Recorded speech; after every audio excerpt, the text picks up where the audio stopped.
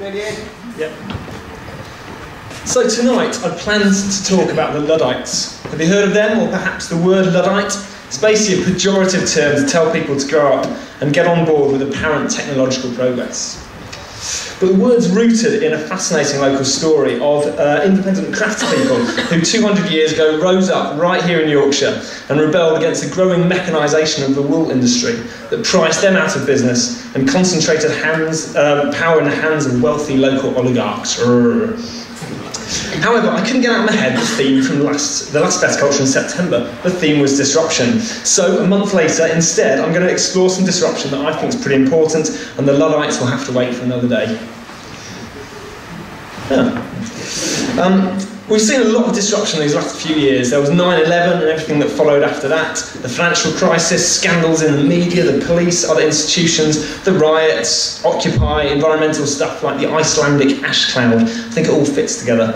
But tonight I specifically want to talk to you about politics and disruption. The political world is experiencing huge upheavals. There's a so-called Arab Spring in the Middle East, the rise of the Tea Party in the US, and an amazing new kind of phenomenal rise of a political party called Podemos in Spain.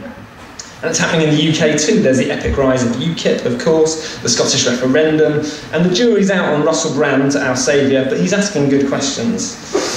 But then at the same time, of course, there's this thing called voter apathy. Polls suggest that most of us simply are not interested in politics. Is this really true? Is politics boring, irrelevant, hopeless? Or do we need to do something? Can we do anything? And how could we do that?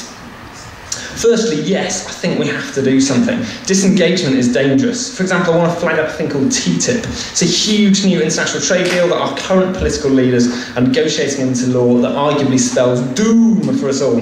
Check it out, but I'm not going to talk any more about that. But also, I want to argue that as the established political bodies retreat, perhaps unintentionally, a big black hole is opening up that will get filled by who knows what. Without wanting to be melodramatic, that's what happened with the Nazis in Germany. We're not there yet, but it's the same principle.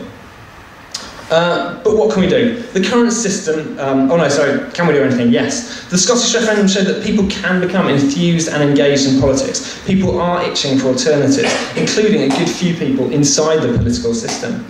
But what can we do? The current system, the status quo, is derelict, broken down, rusty. So I propose that we need to really fundamentally reimagine, reboot and rebuild politics from the ground up.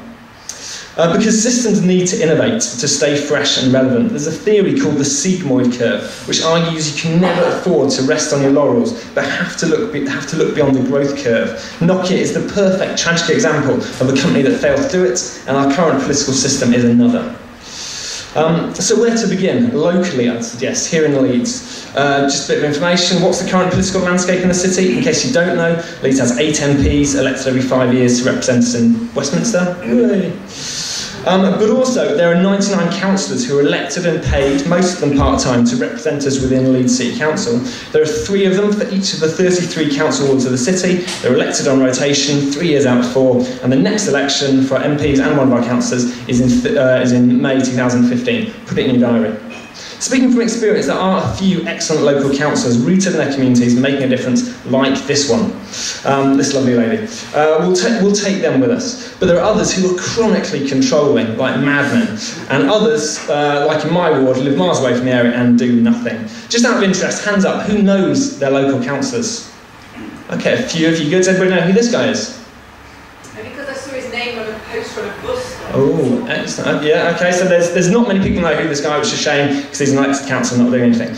Anyway, I've been talking with a lot of people recently and genuinely believe that a growing number of us are itching for a credible, authentic alternative to the political status quo, an innovative, collaborative, community-led politics for Leeds. Now, political disruptions do crop up from time to time. There's this lot, other people not mentioned here. There's George Galloway, whatever you think of him and respect. There's a Morley Borough Independence. There's maybe the Green Parties in this camp, I'm not quite sure. Some are serious, some are not. Some make a difference, some don't. Anyway, what could sustained political disruption look like for Leeds? Democracy is an amazing tool. And it should be rescued. Can we create an innovative, engaging new politics for Leeds? Me and some mates are plotting something on exactly those lines. We've not got a name, we haven't got a website, members, a constitution, nothing. But we want to embark on a journey, and you're all welcome to join us.